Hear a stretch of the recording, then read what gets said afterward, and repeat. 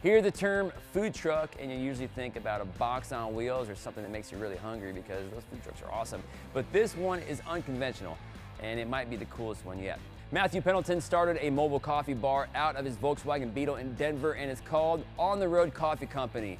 As strange as it might seem, the 1968 Beetle is spacious enough to work out of, and I think it's pretty cool. The right rear window has been turned into a counter, and the shop serves cold brew coffee, overpours, and espresso. It's not exactly your nearest Starbucks, but that's kind of what makes it cool. So if you're in Denver, go check it out, take a picture and post it on Facebook and tag me. And for more about this, check out PowerNationTV.com.